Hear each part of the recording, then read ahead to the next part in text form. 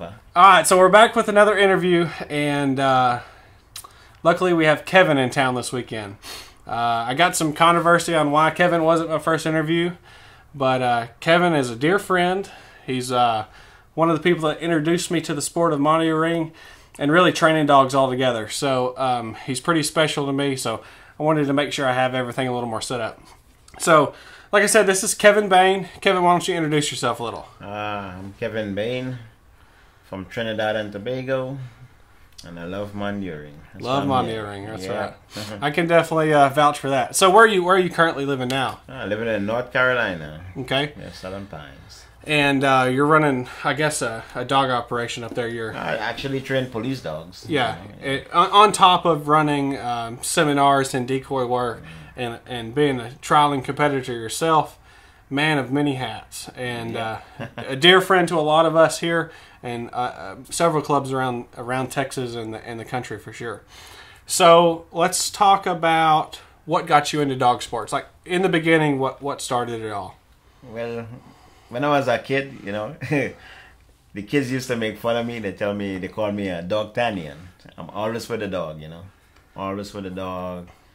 While the kids playing soccer, I'm with the dog, you know. Yeah. And it took me all over the world now, dogs, you know. I never saw it coming till today, or, you know, my achievements is great. So I know we spent a lot of time together and talked, but a lot of these little details I've missed. What was in Trinidad where you come from? What's the dog culture like there? Everybody has a dog. It seems like you have to grow up with a dog. Yeah. If you don't grow up with a dog, you're not a Trinidadian. Yeah. You know, you need dog for security, for your fun still. Mainly security. Yeah, so definitely it's much different than here in America where we have a lot of fluffies and a lot of just pet dogs. Yeah. They're looked at a little differently down there. Yeah, so we pet dogs is our security dog, our house dog, you know, and protects our place, you know, make sure it's safe. Yeah. Yeah, that's what we're into. So now in the ring sport and the police dog work, how did that setting prepare you? How did that give you the skills to do what you do today? Well, from Trinidad, you know, started off making mistakes just like everybody. But when I came here, I already had a lot of skills. You know, not too much of the, let's say, positive training. But as I came here, I follow a lot of, you know, sequence. I learned by mistakes too. Yeah. Looking at people and realize, you know, positive is the way to go. When the dog learns a lot more better, you know. Yeah. About better understanding. So what led you to mondio ring? Obviously, it's IPO.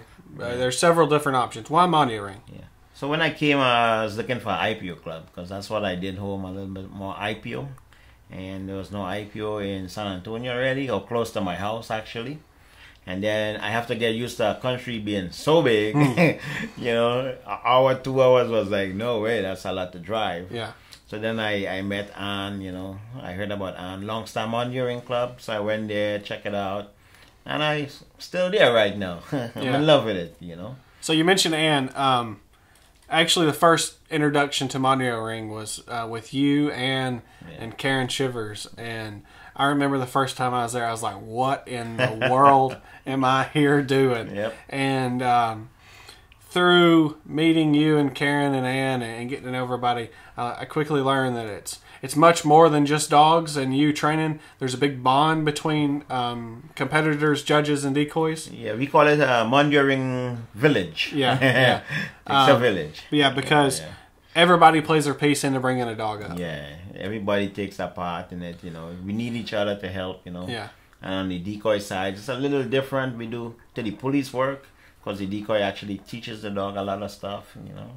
So it helps. You know. Okay, so you said you come from Trinidad to America. About how old were you when you moved? Oh, that's what, 46, 12. A lot of math? Yeah, a lot of math. About 35, somewhere there. Okay, and you said you were looking for an IPO club, and what was the deciding factor for mondio ring? Was just more availability to it? Yeah, just more availability. Yeah. And, you know, I liked it. And that's exactly why I do it. It's just closer to home. It's easier. What was your first mondio ring dog in America? Oh, I had some others I go through first that they weren't me what I wanted. So I always think there's a place for a dog, you know. I mean, Yeah. it's just doesn't fit my foot right now, my shoe, you know. So my first real one is Chuck, call him Chuck, a little Malinois I got from Mexico. You know, he wasn't nothing much to look at, but to see him work, it was something to look at. Yeah. You know. And learning Mondio Ring as a sport, I didn't have access to a lot of level 3 dogs, and the first time I met Chuck, you know, we heard a lot of stories. Chuck pushed the ground down, right? Yeah, that's what you said. That's what Chuck does. And I remember meeting Chuck, and through my process of learning Mondio Ring and becoming a decoy, and seeing what a dog like that is capable of and how in control they are, it's definitely impressive. So, through your decoy experience in the United States, where are some of the places that you normally travel to? Oh, so I go to Colorado Springs, Denver, you know, to Ann. I go to, where did I go? Karen's here. Yeah, Karen's here. Texas K9, Lone Star Mondio Ring Yep. in San Antonio, and then Colorado. Colorado. Thinking who else? There's another place I went. Can't remember that place right now. And I was looking a couple of days ago on USMRA's website at your trial experience. Yeah. How long have you been decoying in America? So I have been a certified decoy since 2011. 2011. And if you go on the website and you look at Kevin Bain's profile, you scroll a long time. You've got I didn't know. Tons of trials I got logged like on there. 60 something trials. Yeah. You know, yeah, it's nice. It's nice. You know, but I'm ready to step back and compete. Okay. You know, it's a different feeling, but you know. Yeah, I can agree with that. Being a competitor myself, it's a completely different feeling competing with a dog versus decoying a dog for sure. Both have great feelings when it all comes together, and being a decoy, it feels nice knowing that you're partaking in a dog's experience, but knowing that you're stepping on a field with a dog that you've spent a ton of time with, and it's all going to come together hopefully, and you take that collar off and you step on the field and you just don't know what's going to happen, but it's great when it works out. So I think for like most people was really like surprised when the see Chuck came out, and knowing that I do 95% of the work, because I'd already asked for helpers or people to give my dog bite, really, you know. I do all the bite work, I do all the obedience myself, and people that know that, it was like, it's kind of impossible to see a dog at that caliber can switch so easy, and knowing that I'm the one that did all the bite work. You know? Especially in that time, you know, like since that time, 2011, 2012, to see a dog at that caliber. One decoy, the owner, the handler, it's tough, you know. So people was kind of surprised to see that. But now it's taking a trend. I see people, a lot of decoy doing their own dogs now. Yeah. So, you say you trained Chuck pretty much yourself, did all the work, all the decoy, showing him all the pictures. So, explain your training style. If someone was to call you for a seminar, what would you do? I mean, so I believe everything is learning, and we learn by mistakes. So let's say I send my kid to learn karate. I don't expect the instructor to punch him in his face first. I expect the instructor to teach him skills first. A, B, C. When you get A, B, C, then you can move on to something else. Other people, I think, moves a little too fast. People try to get to the whole movie, and I try to take the pictures. You know, so that's why I move different. Or now I think people get the trend again. Like, the pictures are important, the pieces are important. You know, that's my steps really. You know, I don't go too fast. You know. I know mentoring under you for the last almost 3 years now. I know in the beginning we butted heads a few times. I was do I gotta carry this touchpad everywhere? That was kind of a theme, and I can definitely say that you teach with a lot of pictures, and sometimes you just know, you know what you're talking about. But as someone that's there for a seminar, it might take through either it's a language barrier because you have a little bit of an accent in the beginning, but once you get to know each other, you communicate very well to the person that's there with the dog training, and you make that person feel comfortable. You make sure each person gets the time that they need to make sure it understands. I've seen you take people to the side and talk for 20 minutes. It's just to make sure that they understand, and that's definitely appreciated for someone that's either traveled or paying for that seminar. So one of the most things I think is important too, you know, I mean, I was a miserable guy in school. Like, I wasn't the best student. But now, we call ourselves dog trainers, but I think it's kind of wrong. I think we are teachers, right? And if we understand that everybody doesn't learn at the same speed or the same way or understand the same way, we will learn how to fix problems better, you know, and take time with each dog and each handler differently, you know. Yeah, that's it. To me is important. We are teachers. People must respect me more, not just dog. Oh, he trained a dog. No, we are more than that. Yeah. So you say that we're teachers more than we're trainers. What is the hardest part if you're working with a person that's new to dog training or fairly new? What's the hardest part of that engagement? It's to teach them the language. You know, we might say we talk in English, but it's to understand. We go to the doctor and he say, "You got syphilis." Like, what are you talking about? You know, talk English, please. Talk English. So in his term, there's a different language, really. You know. So in the way I hear that, the hardest part isn't working with a dog; it's teaching the handler. Yes. That's by far the hardest part that I find. It's the hardest part for me to understand as a handler on how to apply what you're saying to this dog, especially when you leave after the seminar, and I know I've got to go home for 2 months and apply these things and remember what you're talking about. And then it's not only what you taught me, but how to step a little bit more and a little bit more for the next time you come back, we can progress. Because I know in the beginning, you would teach me something and you would leave and I'd be like, oh gosh, how am I supposed to do this? But through almost 3 years now of working with you, it seems like maybe I've got you inside my brain a little bit, and also I feel comfortable enough at this point to just call you up and say, what the heck am I supposed to be doing? Something's not working right. I think you're doing a great job, you know. You're definitely one of my best students, you know that.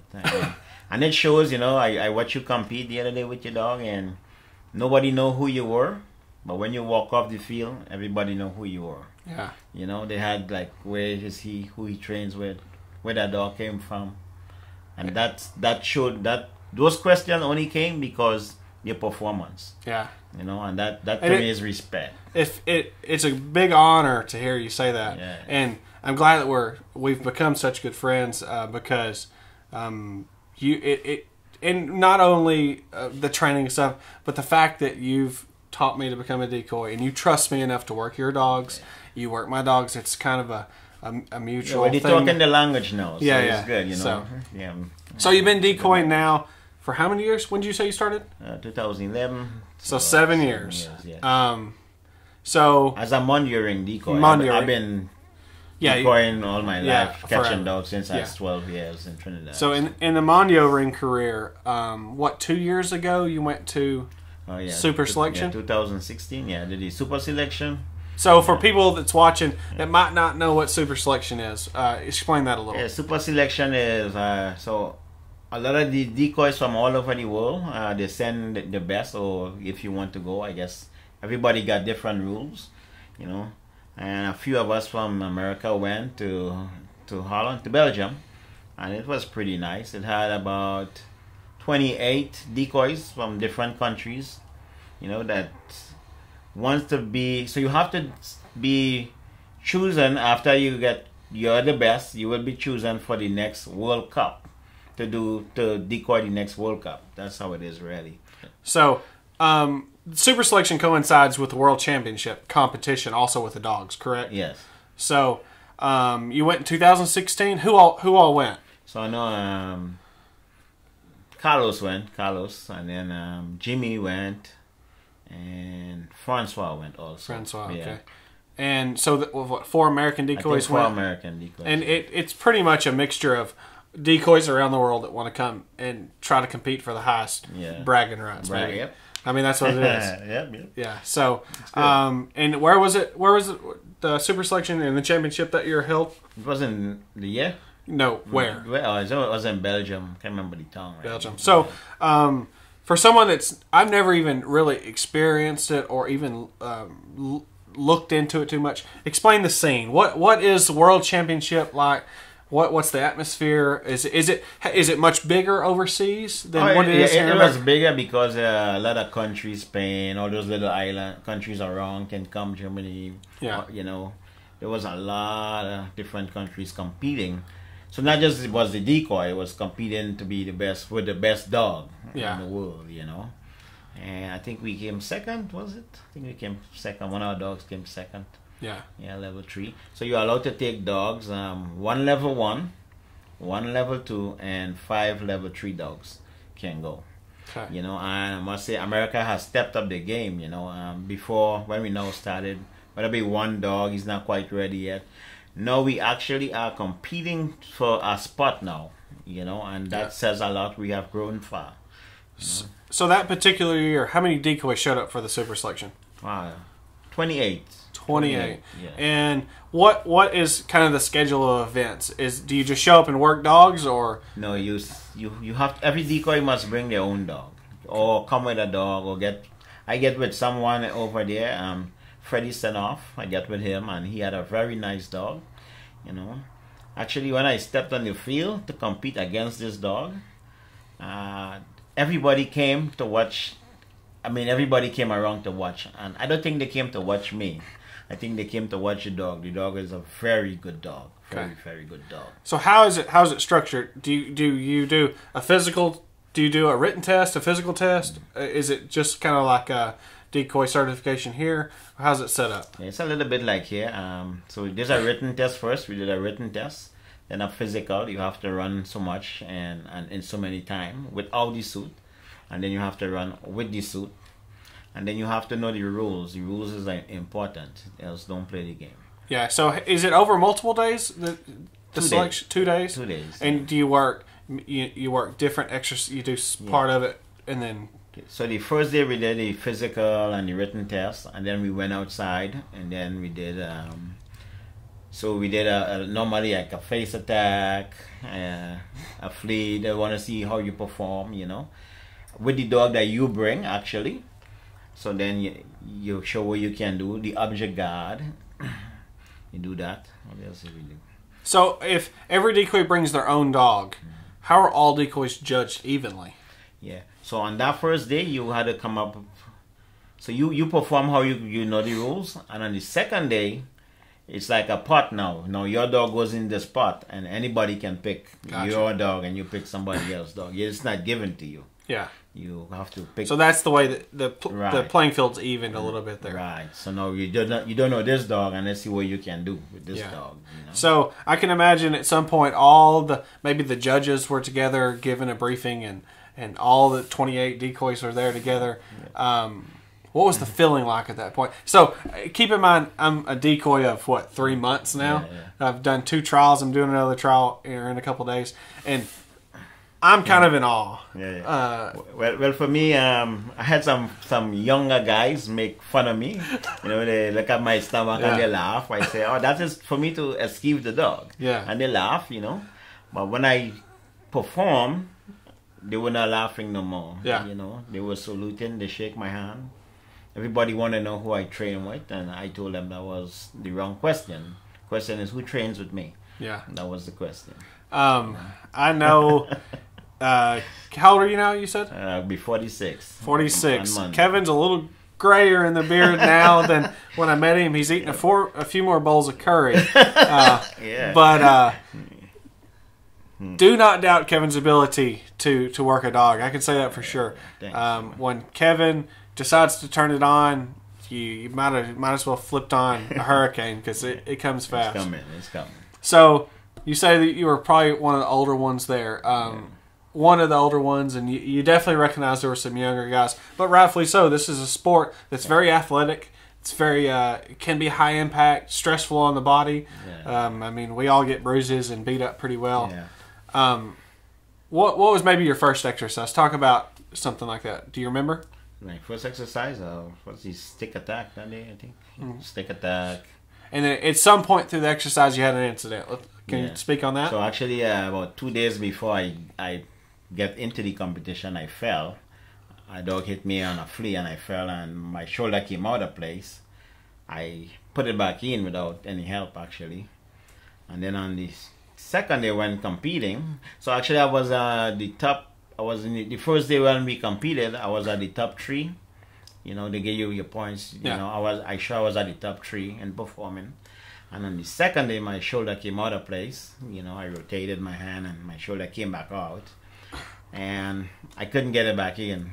I think there's actually a picture, and I don't know if it's the exact instance, but there's a dog on you, and you're kind of grimacing in pain on your shoulder, and it looked pretty painful. So your shoulder came out of socket, and you had to know at that point, gosh, I'm old, my shoulder's out of socket.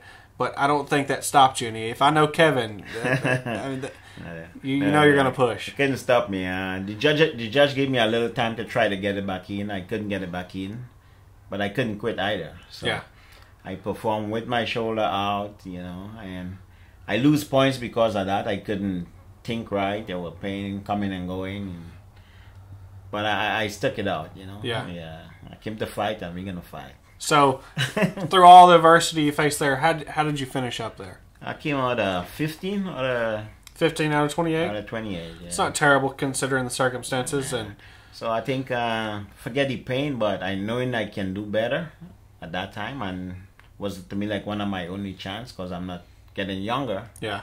You know, and that was my next. That was more painful than my shoulder coming out. And that was my next question. Do you think there'll ever be another shot at Super Selection? I don't think I want to. You know, I feel the age coming now. Yeah. I don't want to get hurt at this time again. You know, so you come back from Super Selection, tail tucked between your legs, knowing that you're old. Yep. And then you come back to regular business. Now, what's been going on after that? Well, I've still been doing some seminars, trying to get people up there, you know, and trying to find the right dog, you know. I did pick up a dog the other day. He's pretty nice. You know, Extra is his name. Yeah, Extra. Nice. So you've been working with him, and you've been trialing for about 2 months now, 3 months or so? Maybe 1 month I would try them. I did 3 trials back to back. Yeah. Yeah. So Extra's the dog's name. Where did he come from? How'd you? So I got him from Riley, actually from somebody in Todd Dunlap group. It's a nice dog, very pig-headed and just not the right handler, you know. And they couldn't handle it, so I ended up with this dog, and I turned him around, you know. So sometimes I think some dogs are reactive, and I like my dog proactive. Yeah. And now he has a brain. He thinks. You know, I think they did a great job anyway. Must say that.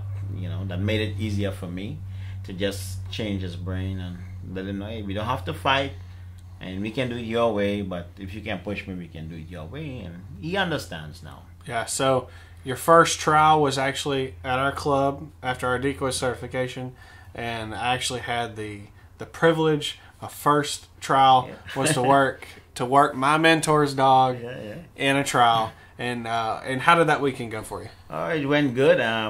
Actually, I I was kind of concerned about you doing the stick attack with him, knowing how he is. But you held it together, so you know I was like, oh, it's gonna be something to see. Yeah. You know, and he stuck on you like. Yeah, I'll flash up a picture of he that. Stuck on you like glue, you know. Yeah. So you come out of that weekend with like a 196 or so. No, 195. 195. And then you turn around, left that trial, went straight to Lone Star Mountaineering Club at Ann's and trialed again. Right. And how did that go? Yeah. So I made under Josh. I made 197. So people think I'm crazy, you know, like man, back to back and trial wise. I can't say a lot of stuff, but it's I don't believe in it, but just to each his own. You know, you get what you get in the pot is what you put in the pot. Yeah, and I've heard this trial wise. Yeah, and I think I've been on the sore end of that.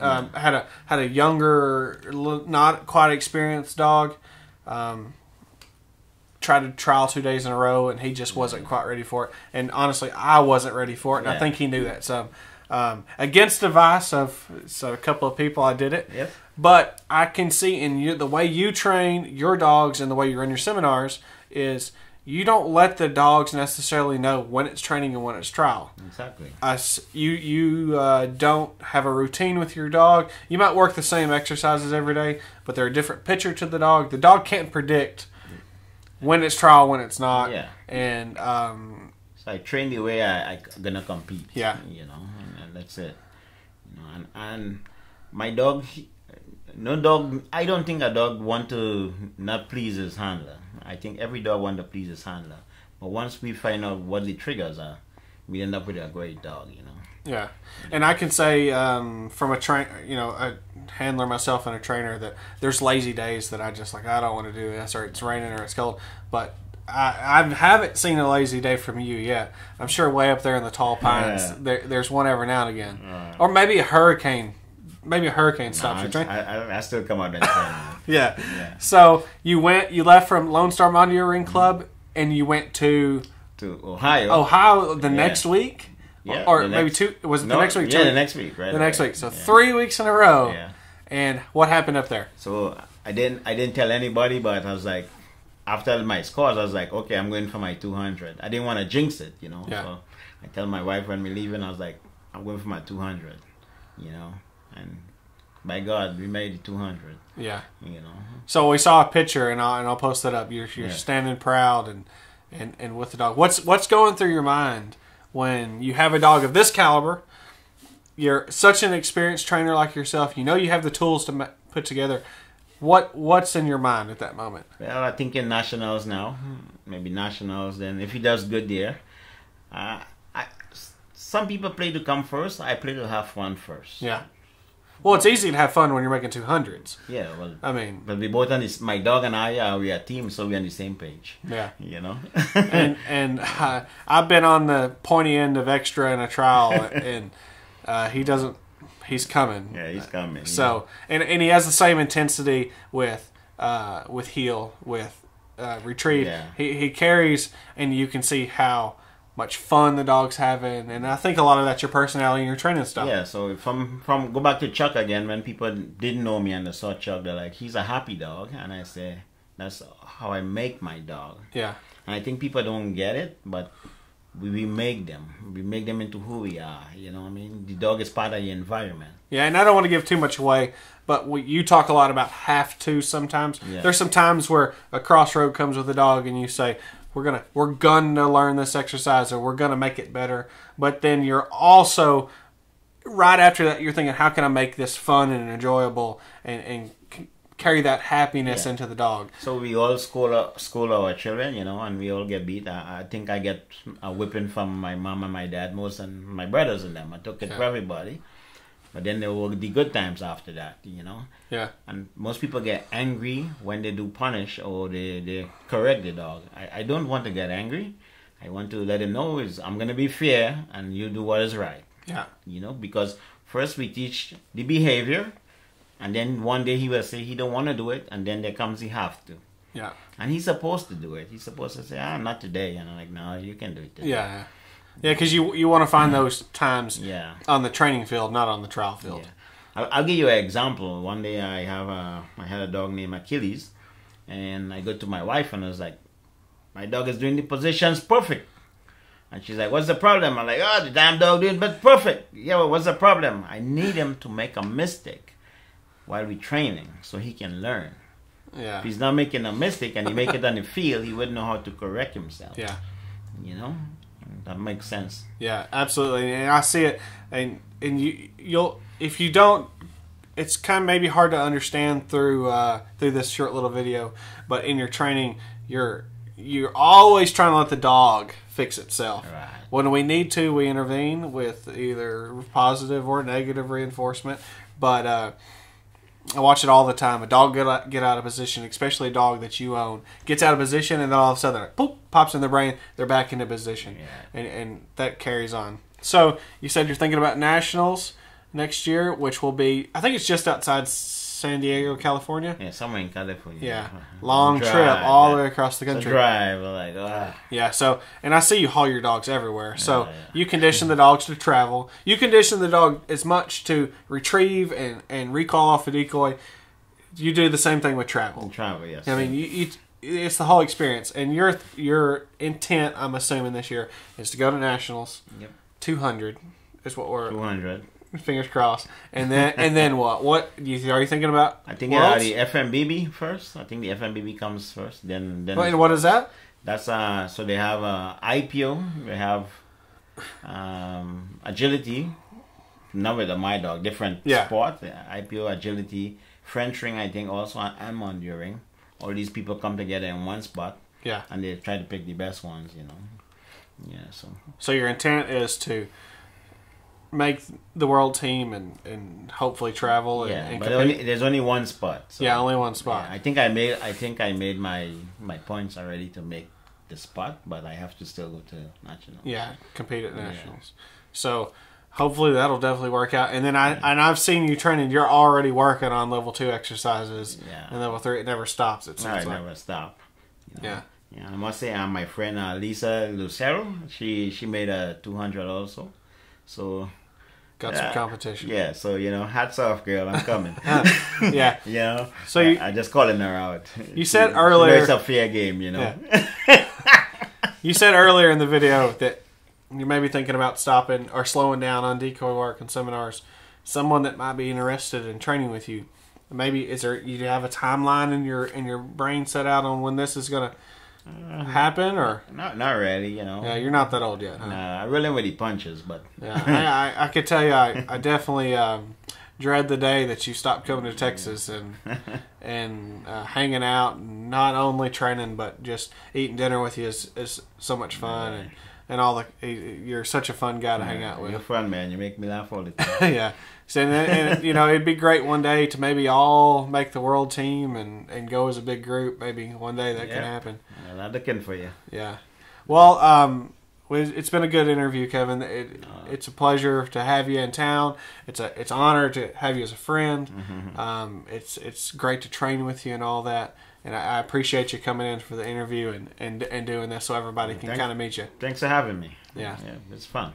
All right. Thanks, Kevin. Yep.